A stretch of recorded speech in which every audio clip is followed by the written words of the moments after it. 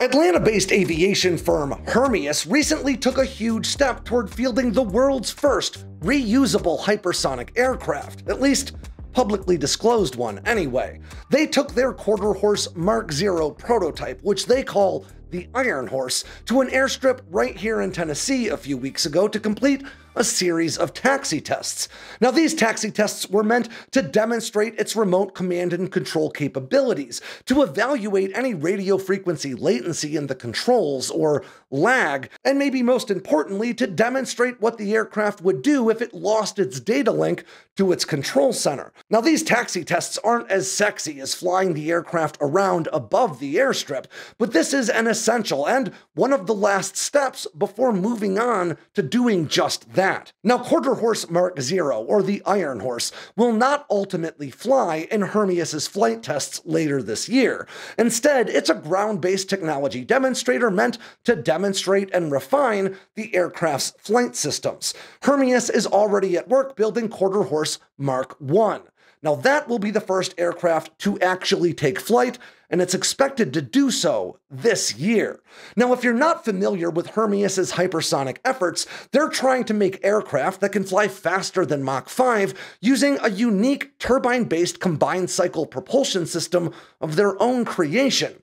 They've dubbed this engine Chimera. Now, it's powered by a J85 turbojet, similar to the engines you'd find in an F5 trainer, followed by a ramjet. Now, ramjets are air-breathing jet engines that don't function well at low speeds, and can't function at all at a stop, but come alive at speeds above Mach 3 and can accelerate aircraft all the way up to maybe as high as Mach 6. So, by combining a turbojet with a ramjet, Hermeus has created a platform that can take off and land from a runway, just like any other aircraft, but can potentially achieve speeds maybe even as high as Mach 6 in the interim. Now, this is not in itself a particularly novel concept. In fact, there are a number of other efforts aiming to do very similar things, including the Air Force Research Lab's Mayhem program, Lockheed Martin's SR-72 effort, and GE Aerospace's recently announced rotating detonation dual-mode ramjet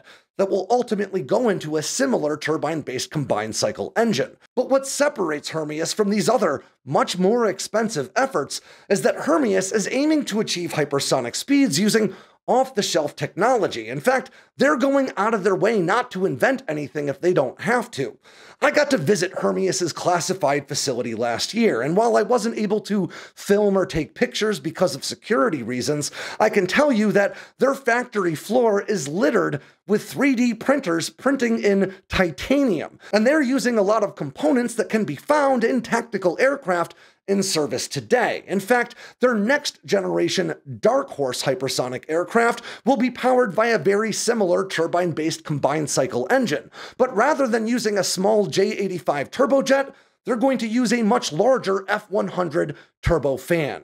Now, that will allow them to produce an aircraft that is much larger and can carry much heavier payloads while still achieving hypersonic speeds. Now, despite being a startup that was founded by a bunch of guys that are a lot younger than me, Hermeus has gotten the attention of some real heavyweights in the aerospace world. They've secured hundreds of millions of dollars in investments from the US Air Force and Raytheon, now known as RTX, all aimed at helping them mature this combined cycle technology. Now, when I spoke to Hermeus about these taxi tests and their planned flight tests for later this year, they would not tell me if they expected their aircraft to actually fly under ramjet power during those flight tests. It seems likely to me that the next stage will involve their Quarterhorse Mark 1 flying specifically under turbojet power at subsonic speeds, so they can continue to refine the onboard systems. But if all goes well, they will all but certainly push that aircraft up past Mach 2 and toward Mach 3, where they can transition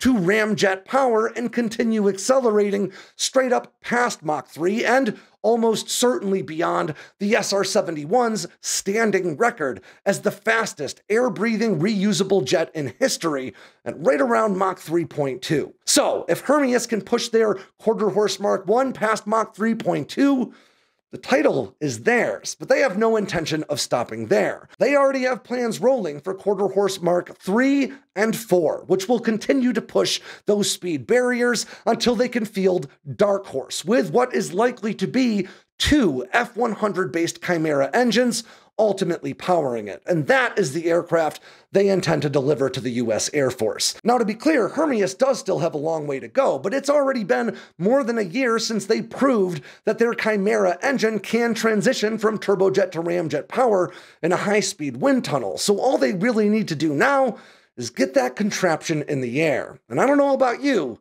but I'm pretty excited to see it.